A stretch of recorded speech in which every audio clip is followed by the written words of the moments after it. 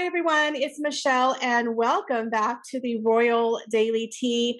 First off, I want to say a huge thank you to all of you for being so kind and sweet and supportive of me on my channel. It really means a lot. And that is why I'm continuing on YouTube, because I love my RDT community. Y'all are amazing. So thank you. And thank you to all of the new people who signed up on my Patreon. I really appreciate it. And for all of you who've left me a donation, I again extremely appreciate it. To be honest, I really didn't expect anything, but everyone who has been kind in the comments and telling me to keep going and that they love my channel, it really helped me to keep going, guys, because it's been extremely tough over the past week. So I do appreciate your ongoing support. Now, with that being said, we have a lot of royalty to get into today. So sit back and relax, grab yourself a beverage, and let's get into the Royal Daily Tea. Hey everyone, so it appears that Valentine Low is actually writing a book. I know there's been a lot of back and forth on my channel. I had initially reported about a week or so ago that he was writing a book, and then it came out that he wasn't writing a book, but in fact he is writing a book. Now the thing that's going to be extremely interesting about this book is, one, it's going to be released on the 29th of September, which is kind of getting into the fall season, pretty close to when Prince Harry supposedly is going to be releasing his much anticipated memoir. He's releasing it sometime this fall, probably between Thanksgiving and Christmas. So not only does Prince Harry have to worry about what's coming out in this book by Mr. Valentine, he also has to worry about what has been said in Tom Bower's book. And then we know that Michelle Obama is also releasing a book around the same time. I almost feel like, do Harry and Meghan piss off their PR firm, their staff, because they really are setting him up for failure? It's like failure after failure after failure. Again, he's going to have a lot of competition to sell his book with this new book that is dropping. So the interesting thing about this book is Mr. Low is focusing on the courtiers, or the courtiers, the people behind the scenes, the infamous men in gray that Princess Diana talked about. It's the people who work behind the scenes with the royals. So if you're a fan of royal fiction, you get to hear about court life, you know, all the politics that go on behind the scenes and how the royals have favors and certain people that they have around them on their court to advise them. A lot of people in the royal family have advisors, they have staff, because it's not a, dictatorship, it's a constitutional monarchy where they have people who are trusted advisors who help ensure that the monarchy and the institution runs correctly. And so this book is focusing on the people who were basically faceless, people who are behind the scenes who might have some power over the royals, over the decisions that are made. Again, this could be very damaging for Harry and Meghan, because we know Harry and Meghan blamed the quote-unquote men in gray, the secret courtiers, for keeping him away from his granny. There was an incident where he was going to go and visit the Queen. He had talked to the Queen on the phone, and then ultimately they were told, oh, the Queen's busy. She's going to be busy all week. You can't come and visit us. And he talked about that on the Oprah Winfrey interview.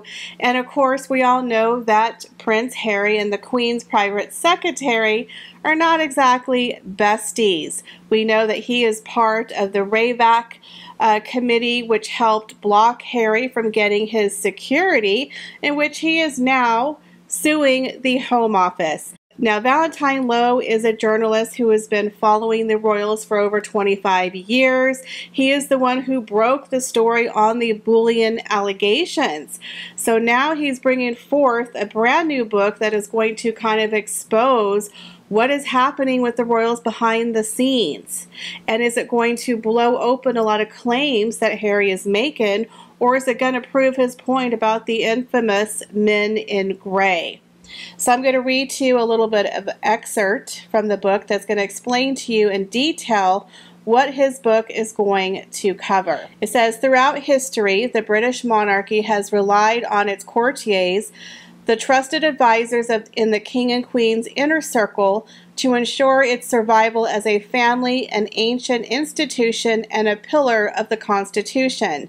Today, as ever, a vast team of people hidden from view steers the royal family's path between public duty and private life. The Queen, after a remarkable 70 years of service, is entering the final seasons of her reign without her husband Philip to guide her. Meanwhile, Charles seeks to define what his future as king will be, with his court wielding ever greater influence as he plans for his imminent accession. The question of who is entrusted to guide the royals has never been more vital, and yet the task those courtiers face has never been more challenging. With a cloud hanging over Prince Andrew as well as Harry and Meghan's departure from royal life, the complex relationship between modern courtiers and royal principals has been exposed to global scrutiny. William and Kate, equipped with a very 21st century approach to press and public relations, now hold the responsibility of making an ancient institution relevant for the decades to come. Courtiers reveals an ever-changing system of complex characters, shifting values and ideals over what the future of the institution should be. This is the story of how the monarchy really works at a pivotal moment in its history. So this is going to be a very fascinating story that they're basically getting a voice. You know, the faceless men in gray are finally speaking with a person who's going to kind of expose what is happening behind the scenes. Now, Valentine Low says, I've spent years watching the public face the royal family presents to the world, but I've also seen the influence of the hidden advisors who help make the monarchy what it is today.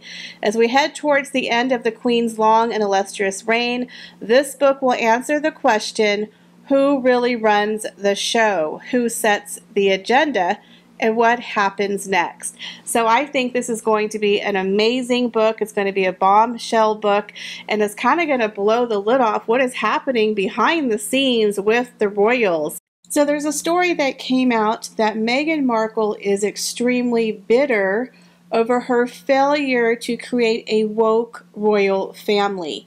And I have to say I agree with this claim, because we know that when Meghan joined the royal family, she had ideals that she was going to come in and turn it into the Meghan Markle show, that she was Princess Diana 2.0, that her and Harry were the new royals. They had that Diana magic, and they were going to come in and wipe, you know, William and Catherine off their pedestal and let everyone know that they were the new royals, they were the popular ones, that they were going to make it more woke, more politicized. But Meghan clearly did not do her homework. As we've said before, she had no intention of listening to the advisors that were given to her by Her Majesty the Queen. She didn't want to hear from Kate. She had no time for her.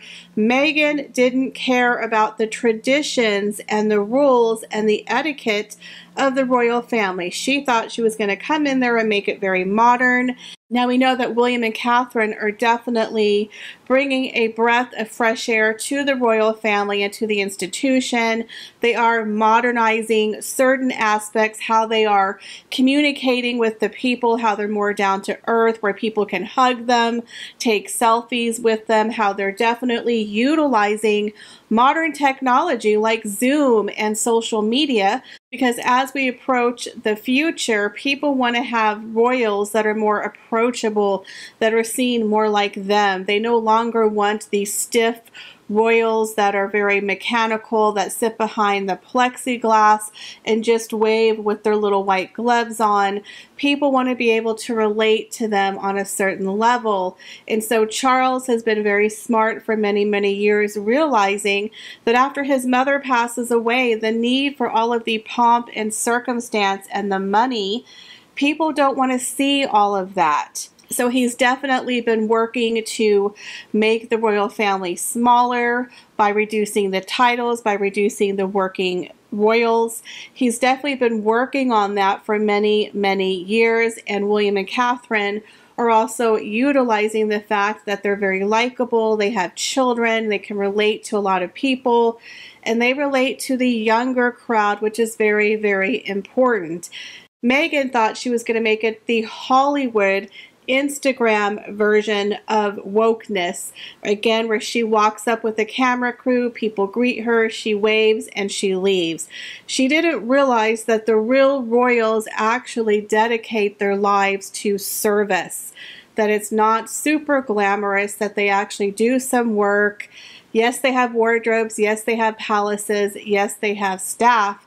But in order to have that life of privilege, you live a life of service. And Meghan has famously said she doesn't want to be a civil servant in a tiara. She wants to be the Instagram Duchess, the woke activist, which you cannot be as a working royal. It's a contradiction. But again, Meghan didn't want to listen to any advice. She was Meghan from Suits. She walked in there. She had an agenda. Now, it is said that Meghan is very, very bitter that the royal family was not, you know, like, yes, Meghan, we're going to do everything that you say, Meghan, that they pretty much shut her down and told her, this is the rules, this is how it's going to be done. You're going to walk behind your husband. He is the royal. You're going to walk behind Kate because she's higher up the food chain than you are. And we all know Meghan doesn't like to be put in her place. Meghan wants to be number one, and the old what Meghan wants, Meghan gets. So Meghan clashed culturally immediately with the royal family because she was treating the royals like they were Hollywood. Like, I'm a star, get me my Diet Coke, do for me, get me my freebies. But that's not how the royals work. They treat their staff with respect. They follow rules and traditions and guidelines. And as you've seen in plenty of video clips, Meghan was always pushing herself ahead of her husband. She was handling him, kind of making him look like a child. And honestly, it was cringeworthy to watch how she manhandles her husband, who is the royal. If you watch videos of William and Kate, even if Kate gets out of the car first, she will wait for William to come around and he will be the first person to shake the hand. She knows her place. Even though she's a future queen, Kate has respect for her husband and for his role as king. That is why their relationship works. They're always very, very in sync with one another, but she knows that her husband is the main royal, and even Camilla, even as she arrives first, she always lets Charles make the first step. It is not demeaning. It is meant to be respectful and that he is the king and that she knows her place as the queen. But Meghan would literally tap Harry and push herself forward. She would interject. She would, claw him and tell him it's time to go. It's very, very unladylike and very, very unroyal. Like I said, Meghan definitely appears, in my opinion, to be a very bitter person.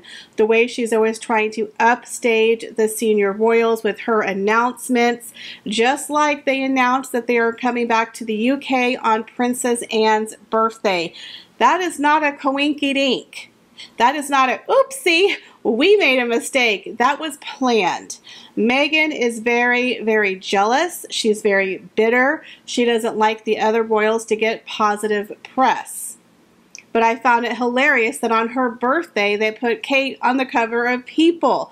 I think their time is up. I think their star power has definitely faded and that people are getting sick of them and their wokeness. So now they're traveling back to the UK to visit charities that are close to their heart. But the hilarious thing is, again, the timing is off. Again, I really think there's someone in their PR firm who's pissed at them. Why would you schedule a visit during the time where a new prime minister is going into office, where William is at Earthshot speaking at the UN, and Her Majesty the Queen is at Balmoral. It's odd. The timing is, again, very odd. Meghan is very, very bitter. We know they have to get that footage for Netflix because, let's be honest, the Jubilee was kind of a bust. So I just find it very, very suspicious, their timing of everything. And I do believe that Meghan is bitter, that the royal family didn't listen to her, that they didn't take her advice, and so she left to create her alternate royal family in America. Harry and Meghan are literally acting like they're the new royals of America, which is a joke. And I've said this before, I can put on a tiara and go to Walmart. That don't make me a princess. So calling yourself the Duke and Duchess of Sussex in Monteshitshow is irrelevant. It's a joke. You are Harry and Meghan Windsor as far as I'm concerned, because you are no longer a working royal. You do not represent the crown or the Commonwealth. So again, in my opinion, I do believe that Harry and Meghan still feel that they're working royals and they're creating this new alternate royal family, but it's really making them look like a joke. I think people in America are finally waking up. They're no longer drinking the Sussex Kool-Aid, as you will. Like I said, the mighty have fallen because the tabloids in America, you know, those things that Meghan never heard or saw before that have been around since like the 80s, are definitely starting to paint Harry and Meghan as a joke. They're not getting the positive press pieces that they used to get. Now, People magazine still puts out those pieces because we all know Sunshine Sachs pays for those stories to be put out of Meghan saving those kittens and children from burning buildings and the little meet cutes on the street. And we know it's going to be real cute with Meghan and the children in the UK because she cares, right? She really cares because the camera's there, y'all. She cares. She's getting photographed. She cares for that Netflix paycheck is more what she cares about. But yeah, Meghan cares. You know, Sunshine Sachs working overtime trying to get that positive press and PR for Netflix. But again, a lot of people in America are no longer drinking the Kool-Aid, okay? The mighty have fallen. Wokeness is so 2021, and we're getting into 2023 pretty soon. I think people here have had their fill. And Harry and Meghan, I think, are going to have a very interesting and turbulent 2023. Because let's be honest, 2022 wasn't great, and I think it's going to be even harder in 2023. Now, we're all still, you know, wondering what's going to happen in Harry's memoir. There could be some blockbuster bombshells. Again, I don't think there's going to be a huge amount of bombshells, but I'm sure he's going to talk about his genetic pain and his wokeness and how Meghan helped him ride a bike and wipe his butt. But there could be some juicy stuff in there because, let's be honest, the man needs to sell the hell out of these books. Because if this book tanks, that could jeopardize his contract with Penguin Random House, and he has a 4-book deal. So we all know there's that one book that's not going to come out until Her Majesty passes away, but he has to bring the goods. So I'm on the fence of what he's going to talk about in the book. It's probably going to be his genetic pain and how Charles was a horrible parent and his childhood and then how Meghan saved him. But as far as the racism claim that was talked about in the Oprah Winfrey interview, I don't think he's going to name that person, because if he names that person, in my opinion, that is going to be the final nail in the coffin for these Sussexes. I think they will definitely lose their titles at that point, but who knows? He has Meghan and her team of people around him, but again, it's going to be a very woke book with some secrets, but I don't think it's going to be a slam fest. Do you think that Harry and Meghan are trying to create an alternate royal family in America? Because it definitely appears like they think they're working royals. They act like they're working royals and they're doing these royal tours in America. But that's all I have for you today. Thank you all so much for tuning in to the Royal Daily Tea. Leave me your comments below. Do you plan to buy Valentine Low's book, The Courtiers? And do you think Harry and Meghan are trying to set up an alternative royal family in the United States? Fun fact, I won Employee of the Month, kind of, at my job, and they gave me a $5 Amazon card. Now, look, I'm really grateful for the $5 Amazon card. I have no idea what I could buy for $5 on Amazon. If you have any cute ideas of what I can spend my $5 on, leave it in the comment below. But what can you get for $3 a month? Well, you can become an RDT VIP Patreon member. The link will be down below. As a patron of my channel, you will get one new video a week from me, as well as monthly lives, a chance to be in a monthly sweepstakes, as well as we're going to talk about more personal vlog style videos. You get to know more about me. We'll talk about movies, food, decorating, the royals, maybe books, conspiracy theories. I mean, the sky is the limit. Anything that we pretty much don't discuss here on YouTube, we can definitely do on the Patreon account, but it's going to be more of a personalized vlog style video. So let me know if you are a patron, if you plan to become a patron, what kind of content you would like to see over there. But for $3 a month, guys, you pretty much can't get anything for $3. You can't even get anything for $5. Again, I have no clue what to get on Amazon for $5. But y'all, I'm grateful to have the $5, So let me know what you think I should spend my money on. Anyways, thank you for tuning in to the Royal Daily Tea. And remember, my new filming schedule is going to be Monday, Wednesday, Friday, starting next week. So I will see y'all on Monday. Bye, guys.